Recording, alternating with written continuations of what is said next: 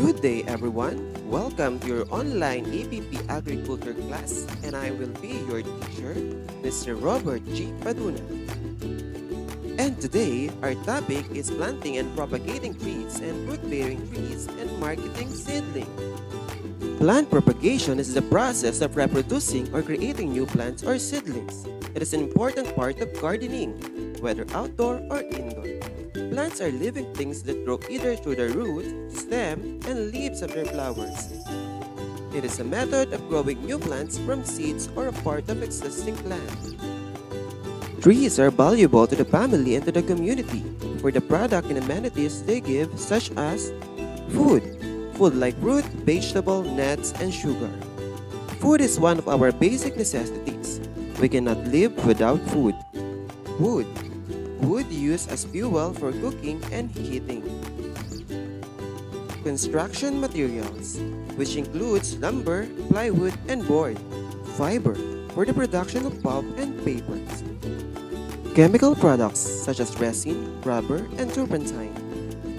There are also some benefits that we can get from the trees. 1. They provide shade and fresh air around the house and along the street and surroundings. Trees are very much needed by people in this time of climate change.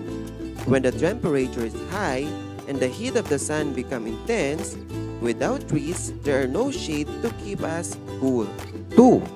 They protect the soil from erosion. Have you seen big roots that extend several meters from the trunk or go deeper into the soil? These roots hold the soil, preventing it from eroding when the rain or flood come. 3. They help maintain a high-quality water supply.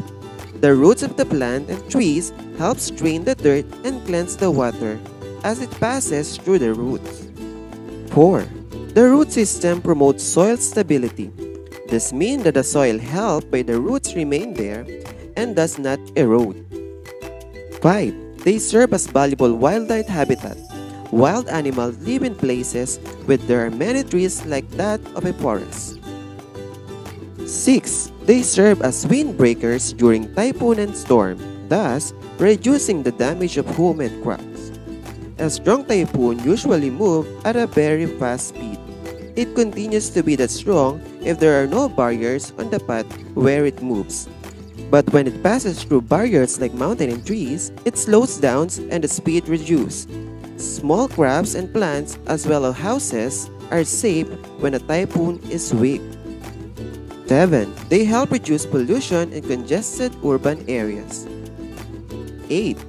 They contribute to the beautiful landscape in the city and in the countryside.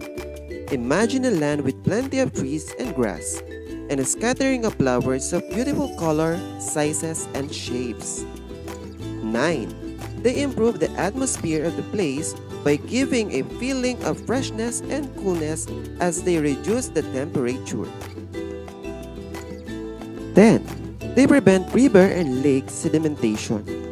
Have you observed a riverbank that is lined endlessly with full-grown trees? These trees help hold the water in the lake and rivers and keep it there. This prevents the lake and rivers from drying up. 11. They prevent floods. Flood occurs when water from rain rushes in causing soil erosion. However, if there are trees to serve as barriers and the roots to hold the water, a flood will not occur. Now, here are the trees and fruit-bearing trees that one can plant. Some of the common trees planted in both rural and urban area are the following. Nara. It is a large deciduous tree growing to 30 to 40 meter tall, with a trunk up to 2 meter in diameter. The leaves are 12 to 22 centimeter long, pinnate with 5 to 11 leaflets, and grid is 12 to 34 meter in wide. The flowers are produced in pinnacle, 6 to 13 centimeter long, containing a few numerous flowers. Flowering is from February to May in the Philippines, and it's also known as the Philippine national tree. Acacia is a large genus of shrub. It comprises a group of plant species native to Africa and Austria, with the first species. Palm tree, a botanical family of perennial plants. Their growth form can be climber, shrubs, trees and stemless plants are all commonly known as palms. They are flowering plants. Pine tree is any conifers in the genus Pinus of the family Pincae. Mahogany is a species native in southern Florida in the United States and the island in the Caribbean, including the Bahamas, Cuba, Barbados, Jamaica, Dominican Republic, and Haiti. Some of the common fruit-bearing trees are the following. Duhat tree. The Java palm or black palm is a large evergreen and exotic tree. It is popularly known as duhat in the Philippines. Mango tree. Our juice is stone fruit from numerous species of tropical trees belonging to the flowering plants genus Mangafera, cultivated mostly of their edible fruits. The majority of these species are found in nature as wild mangoes. Santol tree is a fast-growing straight-trunk fail-bark tree for about 50 to 150 feet tall. Atis tree, also known as sugar apple, a species of small trees or shrub native to the tropical areas of the Americas.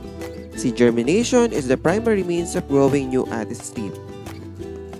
Guava trees grow in small trees with a wide short canopy and a sturdy single to a multiple-stemmed trunk. It also produces white flowers that yield to small round, oval, or pearl-shaped fruits. Banana tree is an edible fruit, botanically a berry produced by several kinds of large herbaceous flowering plants in the genus Musa.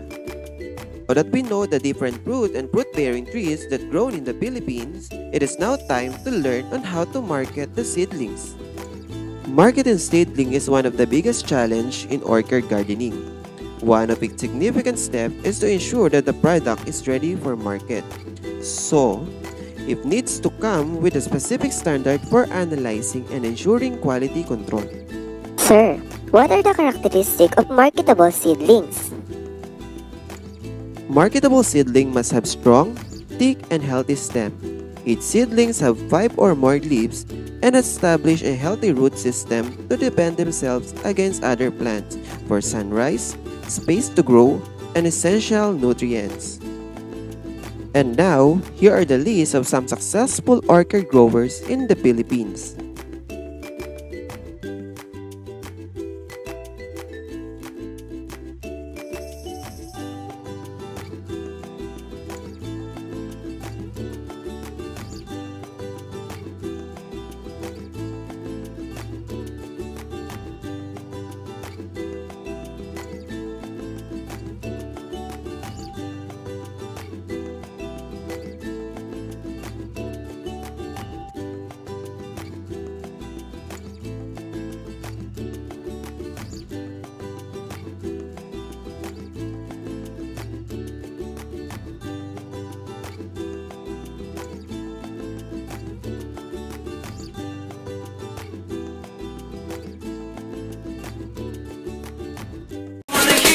Sing it, hey mama, don't stress your mind. We come